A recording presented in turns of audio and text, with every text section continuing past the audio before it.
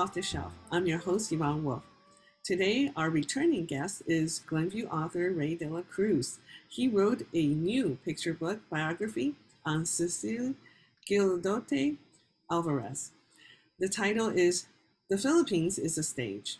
This is the third time he is joining us on Off the Shelf. However, it will be different because we have another guest. Joining us from Manila, Philippines is the book's illustrator, Beth Parrocha. Hello, Rey. Hello, Yvonne. I'm glad to be here again for the third time. Yes, and hello, Beth. Hello, Yvonne. Yes, I'm glad to be here. Yeah, thank you for staying up to be with us today. Yes, it's quite late. Right, I bet. And Rey, how did you two meet? I reconnected with Mr. Mitoy Orosa in Manila, and then we talk about children's books. And you know, Rey, I have a friend who's a children's book illustrator, and you know, she did the logo for my company. Maybe you would like to meet her. Of course, I said. And then it took a while for him to introduce us, but before introducing when he introduced the two of us, he said, "I want you to collaborate on something." Okay, so that's what we did. And at that time, Rey, you already knew that you were going to write a third book, right? Yes, I was in the process of writing it. Yeah. So how did you do this? Coordinate this book writing process overseas? Well, via the internet. Yeah, via the internet, and you know, we talk Rey on calls FaceTime me every now and then. Yeah. And then we would then I gave her a copy of the manuscript constantly. Yeah. So you're changing the manuscript, updating it all the time while she's visualizing the story? Yes, I was doing that. And then when my nephew Ronnie Garcia was supposed to be the book designer and the layout artist, and when he started doing that, he really got very, very sick. He really, yeah, very, very sick. So, and that was nice of Beth Parrocha to take over. Yeah, so you saved the book. Well, first of all, Ronnie and my nephew Ronnie and Beth went to school together at the University of the Philippines. They studied the fine arts together. Ah, I see. So Beth, you're practically family. It's a very colorful book. I like how many different type of medium. I feel like there's not just watercolor, there's sketching in there. And so is this in the style of, is this expressive and this is style of Cecile Gidote Alvarez? Thank you so much, Yvonne. Well, I'm a watercolorist, and the liquid watercolor that I use is really very, very brilliant. So and your printing there in the US is quite very good, and they were able to get the true colors of the pigment. So yeah, thanks to Rey. By the way, the book was printed here in it was printed in Waukegan, Illinois. Really? Oh, wow. Because usually, the printing is where you can save a lot of money going to East Asia. Yeah, well, we can do that. In the Philippines, it's cheaper. But then the question too is, how do I ship the books from the Philippines to America? That would be very, very expensive. See, we have here in America, we can send boxes to the Philippines very, very cheap. and unlimited weight. So it was much better to have it printed here and then ship it. It will take maybe 3 months, and it will be cheaper. I see. There is some other logistics to consider, such as shipping. Yeah, so that's what happens when you have a overseas venture, right? Now, yes, and just as Beth, you mentioned that watercolor. Now, usually watercolor is very light and see-through, so I'm very impressed that you could get those strong colors. Brilliant colors. Yes, Yeah. usually we associate that with oil acrylics. Yeah. The watercolor that I use is called liquid watercolor. It's Ecoline. So it comes from the UK. So it's really very expensive as well. And the paper that I use is quite expensive too. I can only get it in the US. So it really comes out very, very brilliant because it's not the usual kind wherein it's either it's cake or it's in the tube. This is really in bottles. So that's the kind of pigment uh, that gives off the brilliant colors. I see. I can see how the paper is very important too because it absorbs that much water. Yes, yes. Yes. Yeah, so let's talk a little bit about Cecile Gidote Alvarez. Now, who was she? I know she's called the mother of Philippine theater, but tell us more. Cecile Girote Alvarez was my mentor. Okay. Um, the problem with the Philippine theater then, it was dominated by English plays written by foreigners. I'm talking about early 1960s. Uh, and then, and even if Filipino playwrights wrote, they wrote in English because that was the language of the elite and the educated. Yeah. So, the, I think it's still English is still one of the official languages of Philippines. No. it was well, it has always been okay. We were ruled by the Spaniards, but they never taught the Filipinos how to speak Spanish because they learned from Latin America that if you teach the natives how to speak the language, they could rebel against them. Okay, so they only taught the rich people. Okay, but we have common words in Spanish like baño, cocina, and then on top of that, we have maybe 800 languages in the Philippines, 7,100 islands. So, which language is wrote in? yeah.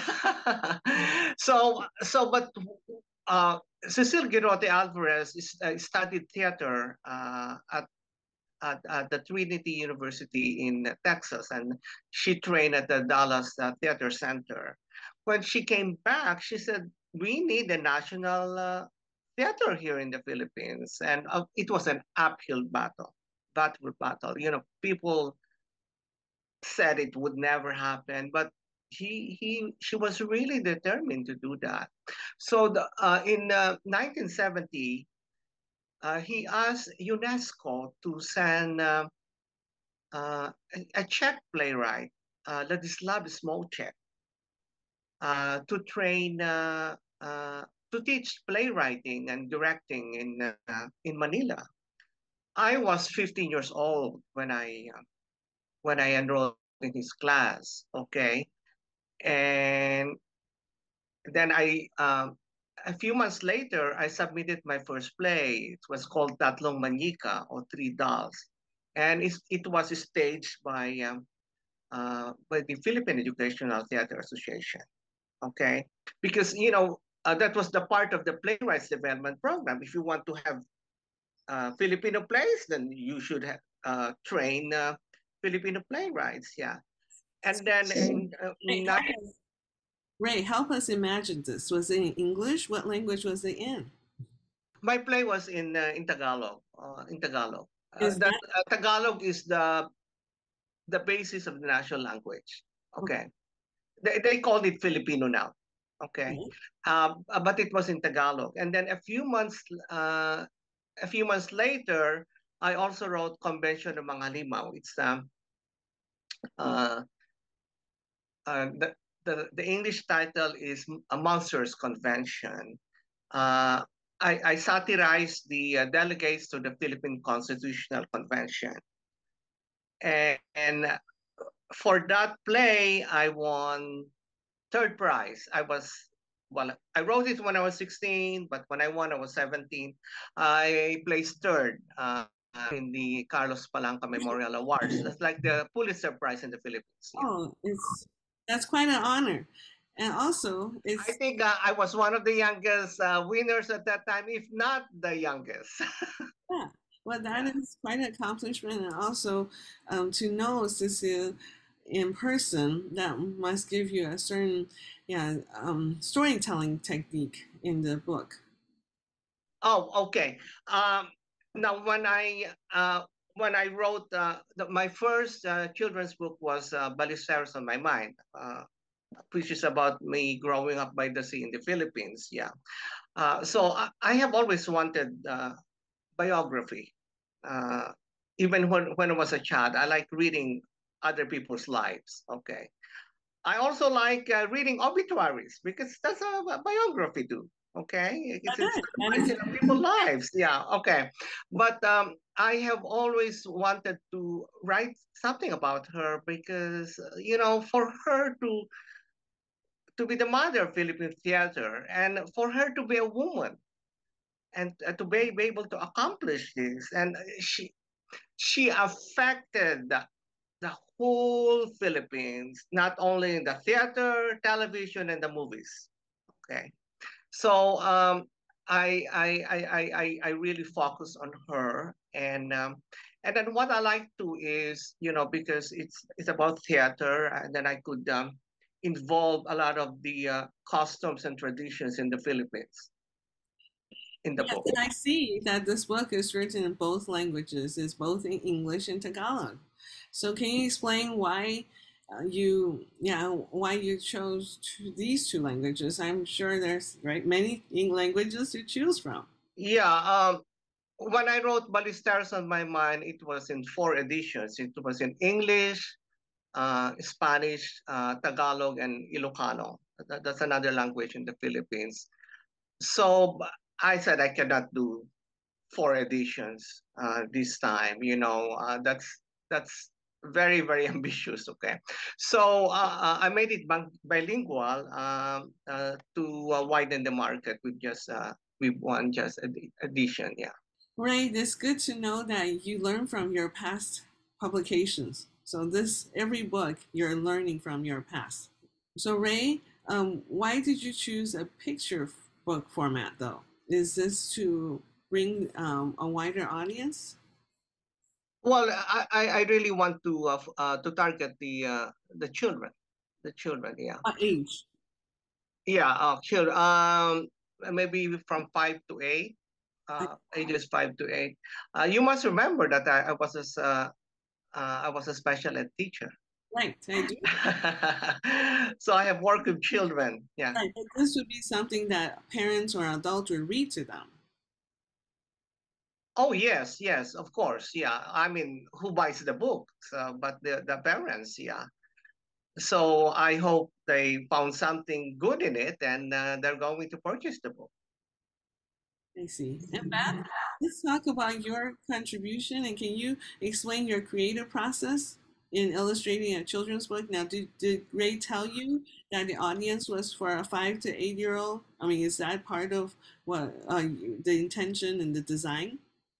Yes, he did. I've been a picture book illustrator for around 30 plus years now. And somehow, when he gave me the manuscript, I was able to internalize enough to make a dummy of it, sketches. And when I showed it to Ray, he said, "Okay, that's fine." And so I did the final artwork after that. Well, I tried to I try to look at the manuscript in such a way that I'll be able to find the story with which my reader will be able to relate to it. Um, so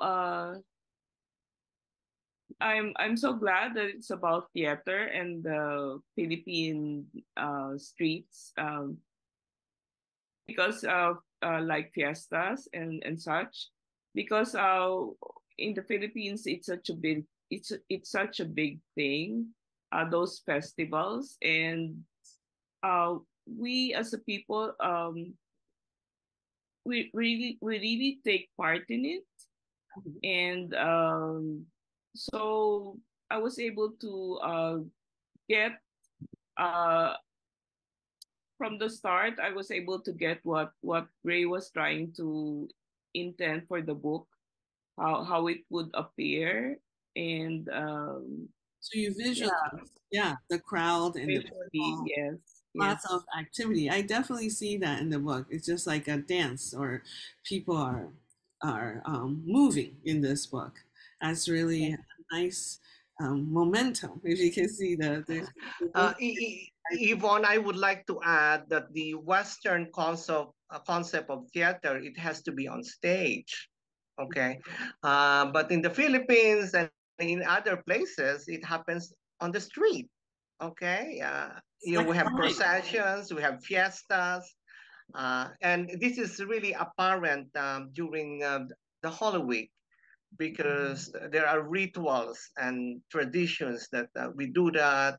We have the nightly processions, and on Easter Sunday we have angels coming down from heaven, taking off the veil of the Virgin Mary, and so I focused on that, and to make it appear, to establish that the real Philippine theater happens in the streets where everybody can participate. Yes, outside and out, yeah, outside space where everybody Yeah. is. Yeah, so let me see how many pages is this book? Is it a standard 30 some I think it's pages? 36 pages. Okay, so Yeah, it's a standard number of pages for a children's book, that's children's picture book. Yes. yeah. And this is your first time illustrating a picture book biography? I mean, you have so many, 30 some years experience, so I'm surprised. This is the first time, yes, yeah, that I'm able and to and do Beth yeah, has always written for the early readers, yes. yeah. Yes. And also, let me add this, that Beth did the illustrations by hand. Okay, okay. Now a lot of illustrators do it digitally, and the bad news is even the AI, or the artificial intelligence, is doing the illustrations now. So Mhm. it's a treasure that Beth has these illustrations, artisan illustrations, yeah. And the manuscripts, like the drafts of the book, and the illustrations, we donated them to the Children's Center, uh, Literature Center of the University of Minnesota at Minneapolis. So it will be there for future researchers. Wonderful. That is, I'm sure that will inspire many other works in this fashion. Thank you. Oh, that's yes, and then you're also the book cover designer, Beth. Yes, yes, I did the design as well, the layout, everything, because the one who's supposed to do it, like what Ray said, has been sick, so I did everything on the book, from the illustrations to the layout to the which what font to use. Yes, I did all that's a things. lot of decision making. That Yeah. always a I'm lot. glad I pulled it off. So Beth, okay, so I see that the book cover is a very Thank you. asymmetrical. asymmetrical design. Is there some meaning behind that, or? No, no, it's just that I wanted a book cover that would readily get the attention of my readers. Mhm. And I think that the colorful mask would be that what you call this would be able to do that. And I just tried to put everything together without thinking of the symmetry or anything. I just I just tried to The put mass is everything. very, very theatrical. So, Yeah. I see. and then that's the mass in the Marianos Festival. That's a Roman soldier mass. Wow. That happens during, that is, they do the Marianos Festival on the island of Marinduque during the Holy Week. Wow. See, there's so much Yeah, to it's learn. supposed to be a play that's being done in the streets, like what the title says. I see. And that's a lot of cultural references. Such a rich book. Thank you. And for a book that's bilingual, Beth, did you have to make sure how the text would fit on both pages, or did you have to tell Ray to cut back on words? No, I didn't. The words that the manuscript is quite just right on the word count, so I was able to fit it all in. Yeah, without having to ask Ray to cut some words. It all fits in. Ray, I see that your book is ready for the Philippines and English speaking market. Do you have other plans to bring your book further out for cultural exchange? I went home to the Philippines uh, this past March, and I was able to connect with the National Library. It was like a semi book launch there, and it was nice to have the book launch at the National Library of the Philippines. And there was a program and other things, and that was really nice. That's great. So you have plans for sending your book further on outside of Philippines and the English speaking world? As of now, no. As of now, no. Okay, I just went there, and let us see if there are other things that will come up. Yeah, Well, do you have other plans for another book? maybe. If ever I do another book, I think I'll do it with Beth again. I think Uh, so. I think you have there great, Oh, might thank be you. there's something brewing. Yeah. Mm. definitely you have great partnership and creativity that is just couldn't stop with just one book. I can tell. But what finally I found interesting in Beth, what she told me is as much as possible, she doesn't really read the text because she doesn't want to be bogged down by that. Yeah. And I think that's wonderful, because the illustrators have their own world. They don't have to rely on the text every time. Yes, and the And it children, turned out beautifully. Yeah. we imagine the 5-year-olds would definitely be captivated by the pictures, and they can follow the story that way. Well, thank you very much for joining us today. Thanks. Thank Maraming you. Thank salamat, you very much Yvonne. for having us. Maraming salamat. Yes, and especially joining us all the way from Manila, Philippines. And thank you for watching. Join us next time on Off the Shelf.